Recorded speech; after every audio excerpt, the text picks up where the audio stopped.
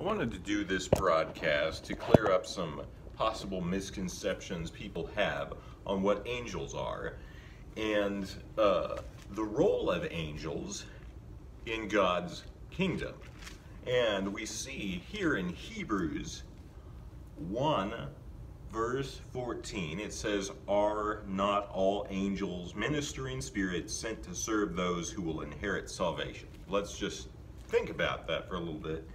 A lot of us think of angels, or a lot of people, think of angels as like these little things with wings, these little, that look like cute little babies flying around shooting little arrows, That's what Hallmark has done with that concept. But we see that's not the way the Bible describes angelic beings. Actually, angels are spiritual beings. They are spirits, in essence, that are assigned to do certain tasks that God created them to do. Now, we could ask, why would God need angels to perform any of his tasks? Well, we could also say the same thing. Why would a king need servants? Why would a king need subjects that do his bidding? Well, it's not that a king would need that, and neither God doesn't need us or angels or anything he has created to accomplish his purpose. He can do anything he absolutely wants to. And that's a misconception that people sometimes get in their minds, even if they are claim to be Christians and are in Christian circles. They think, well, God needs us, or God needs his angels, or, well, that's not true. God does not need anything from us.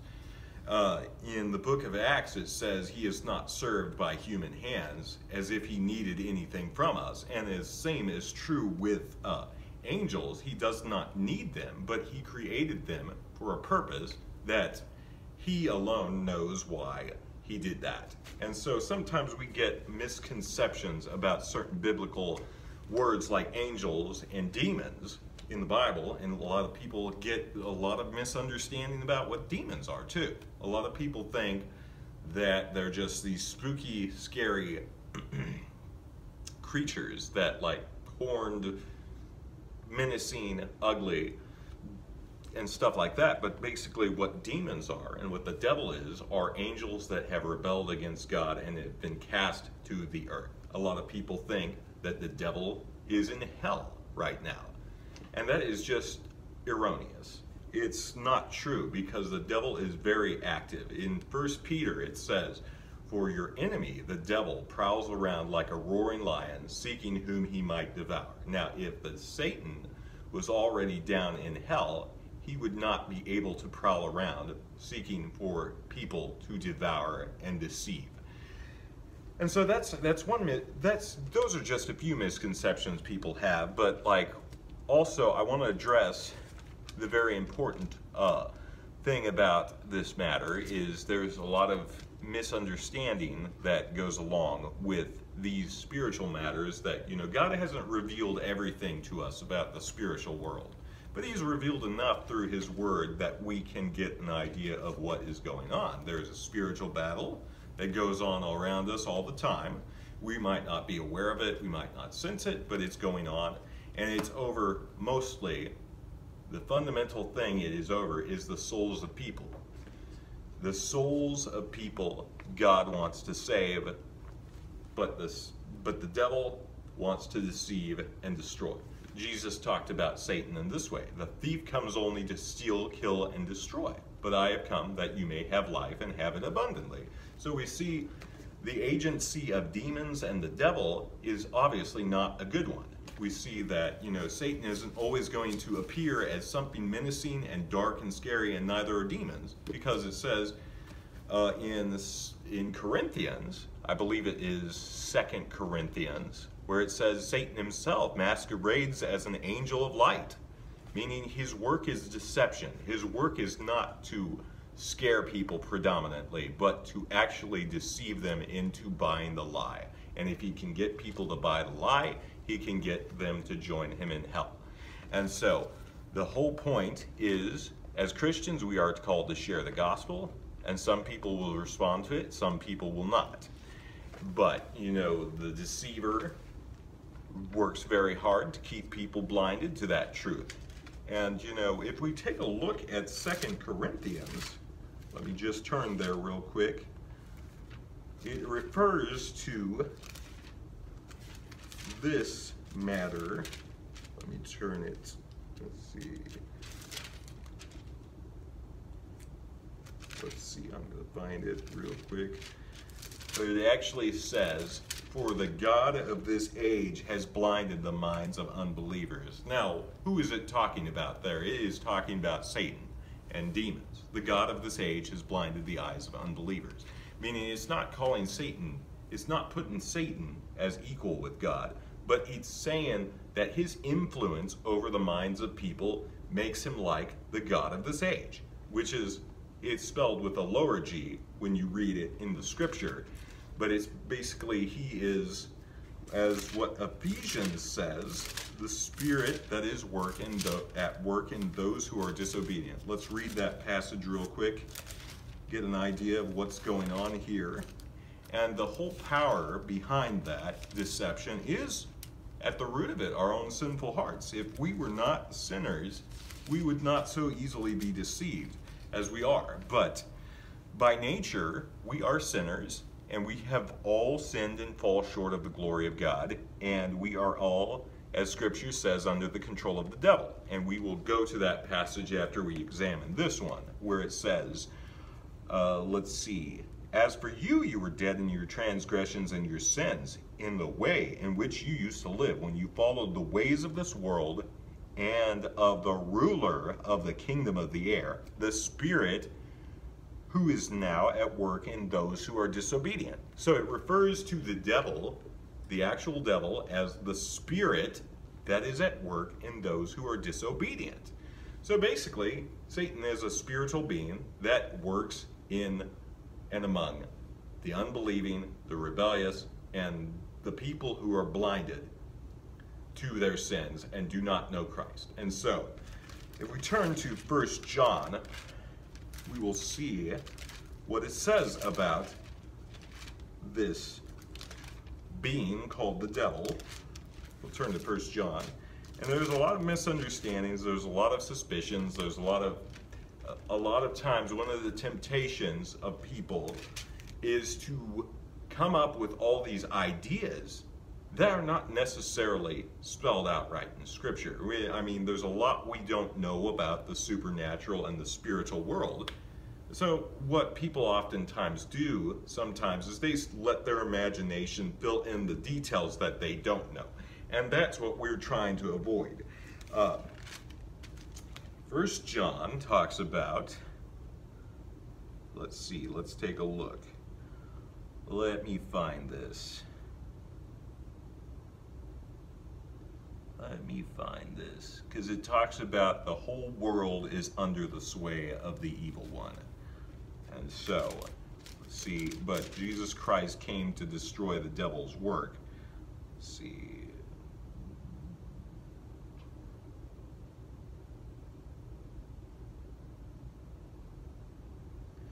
Okay, and so everyone who sins breaks the law. In fact, sin is lawlessness, but you know that he appeared so that he may take away our sins, and in him is no sin. So it's talking about Jesus Christ coming, and no one who lives in him keeps on sinning. No one who continues to sin has either seen or known him. So it's like before we get saved and come to know Jesus Christ, the pattern of our lives will be sin and rebellion, and we're not by nature good or inclined towards the law of God. We're not inclined to obeying God or doing what pleases God. And let's see. Okay, so it talks about, you know, that there, and then it goes on to say, let's just take a look here. This is how we know who the children of God are and who are the children of the devil are. Anyone who does not do what is right is not God's child, nor is anyone who does not love their brother or sister. And so it's saying disobedience, a pattern of continual disobedience and sin, is a mark of being under the control of the devil. I mean, it actually is it may sound a little harsh here. It even says, you know, that person is a child of the devil. Someone who makes a practice of continually sinning, it says, is not a child of God, but a child of the devil. And so that's by nature what we are apart from Jesus Christ. Until we turn from our sins and repent of our wickedness and our life of rebellion and sin against holy God, we are under the control of the devil, and he can basically move us to do whatever he wants. And our sinful nature gets us into enough trouble on its own. And so it's not to say that the devil is always making people sin or do this or that. You know, hey, we can all get into enough trouble just because there's sin in our hearts. And what Jesus Christ does is he comes and he washes away our sins and he gives us a new heart. And that's what I want to look at. 2 Corinthians 5:17 says, therefore, if anyone is in Christ, he is a new creation. The old has gone, the new has come. That means when Christ enters our life, he transforms us from the inside. And that works its way to the outside. And so, therefore, if anyone is in Christ, he is a new creation. God takes us from the dominion of darkness and transfers us to the dominion of his Son. That means we come under new management. Jesus Christ is now our Lord and Savior. We go by his shots. And just as the angels, the ones that are good, that do the will of God, are God's servants, so too we become servants of God, the living God. We become, through the adoption, through the Lord Jesus Christ, we become children of God, but we also become servants of the living God. That means our life should be aimed towards serving him and doing what pleases him. So therefore we are servants, but we are also adopted children of God, as it talks about in Scripture too. In Romans 8, it talks about we've received adoption through Jesus Christ, meaning we go from being under the parental control of the devil, basically, to becoming adopted out of that darkness into his marvelous light. Let's take a look at what Romans 8 says. Just real quick, we'll turn to it. And so, I'm kind of getting off on a tangent here, but I think it's worthwhile and necessary information we must grasp. Romans 8 talks about, let's see. Therefore, there is now no condemnation for those who are in Christ Jesus, because through Christ Jesus, the law of the Spirit of life has set you free from the law of sin and death. For what the law was powerless to do, in that it was weakened by the sinful nature, God did by sending his own Son in the likeness of sinful flesh to become a sin offering. And so he condemned sin in the flesh in order that the righteous requirements of the law might be fully met in us who do not live according to the flesh, but according to the Spirit. Those who live according to the flesh have their mind set on what the flesh desires. But those who live in accordance with the Spirit have their mind set on what the Spirit desires. The mind governed by the flesh is death, but the mind governed by the Spirit is life and peace. The mind governed by the flesh is hostile to God. It does not submit to God's law, nor can it do so. Those who are in the realm of the flesh cannot please God. You, however, are not in the realm of the flesh, but are in the realm of the Spirit, if indeed the Spirit of God lives in you. And if anyone does not have the Spirit of Christ, they do not belong to Christ. But if Christ is in you, then even though your body is subject to death because of sin, meaning we will still die, we'll still physically die because sin. That's when death first entered the world. It was when Adam and Eve chose to sin against God, and therefore they lost their immortal privilege. So, and it says, and if the Spirit of him who raised Jesus from the dead is living in you, he who raised Christ from the dead will also give life to your mortal bodies because of the Spirit who lives in you. Therefore, brothers and sisters, we have an obligation, but it is not to the flesh, to live according to it. For if you live according to the flesh, you will die. Meaning, if we live according to the sinful nature, if we live for sin, we will certainly die, both physically and spiritually, eternally. But if by the Spirit you put to death the misdeeds of the body, you will live. For those who are led by the Spirit of God, those who are led by the Spirit of God are the children of God. The Spirit you received does not make you slaves, so that you live in fear again. Rather, so that you live in fear again. Rather, the Spirit you received brought about your adoption to sonship, and by Him we cry, Abba, Father. And so that's basically, and well, I think I'll read the next verse. It says, the Spirit Himself testifies with our spirit that we are children of God. And that means when we are converted, when we turn away from sin and we embrace Jesus Christ and we believe the gospel message, that means we receive that adoption into God's kingdom. We are no longer children of the devil. We go from being children of the devil, ruled by sin and Satan, and we become children of God, that make the goal of our lives to live for Jesus Christ and please Him. And there's a transformation in our heart that takes place that makes that possible. But, I know the original purpose of this message was to clarify some misconceptions we have about angels, but I think we'll get back to that matter. A lot of people don't understand what the role of an angel is.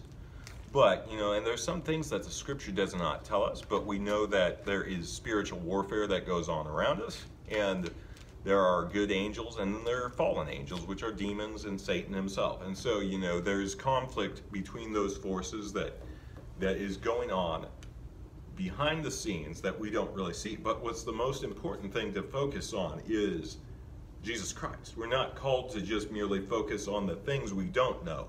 We are called to read the Word, study it, and learn about the things that God has revealed to us.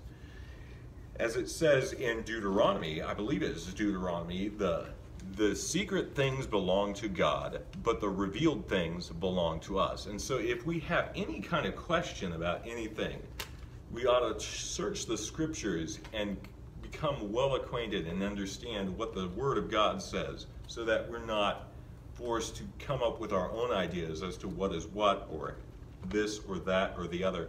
We are told everything we need to know in this book, and the stuff that God does not tell us is not important for us to know. It's like when you're a child, your parents told you what you needed to know that was very essential for any particular period of life that you were in. Like, there were some things that they would reveal to you and share with you as a child, but they would withhold some information from you at certain ages, and then when you got a little older, they would reveal more.